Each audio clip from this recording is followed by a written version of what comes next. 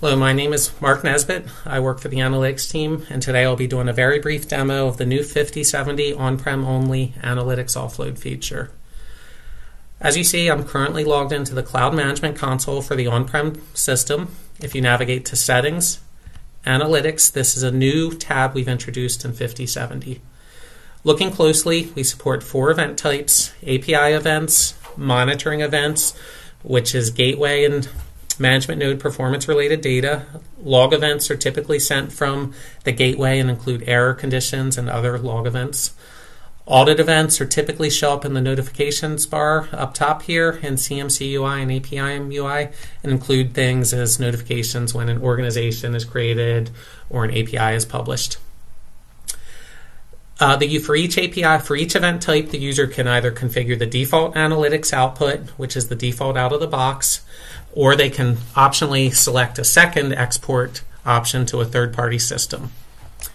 The 4 output types we include are Elasticsearch, Kafka, syslog, and HTTP. For the demo, I'm just going to show you how we can export API events through the HTTP output to Splunk, and also additionally show how we can export monitor events through syslog to Splunk as well. Taking a look at the syslog configuration first, you can see that the configuration is pretty straightforward.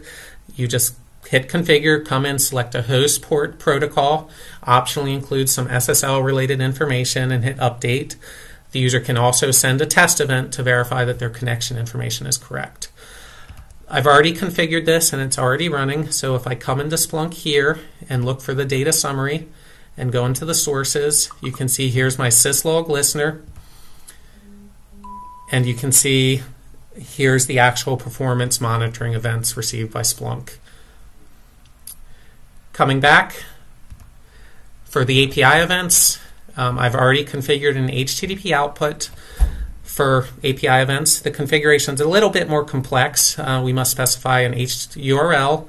I've shown an example with SSL configured using the default TLS profile. I've also had to add a couple HTTP headers to connect to Splunk.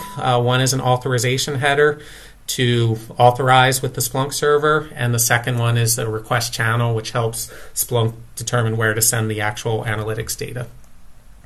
This is also configured, so if I come in here and invoke my API a few times, we should now be able to go back into Splunk, go back into the search. Here's the configured HTTP output token. Click here, and you should be able to see the actual 2 or 3 events I've just published. And that concludes my demo for today. Thank you.